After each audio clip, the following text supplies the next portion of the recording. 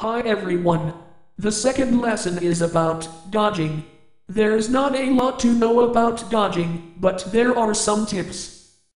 First off, when the opponent attacks, you have to press square before the fourth beat begins. Here's an example.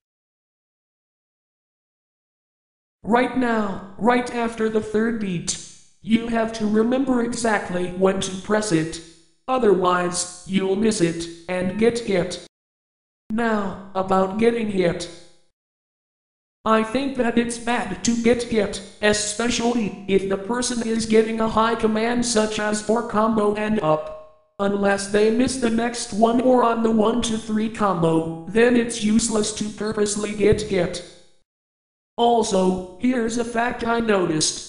Computers normally attack right before a solo, almost all the time, and it's normally in a row.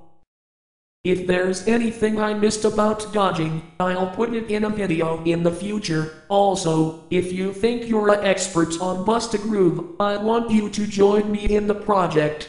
And also, if anyone wants to help answer questions, tell me. Okay? Well then, see ya.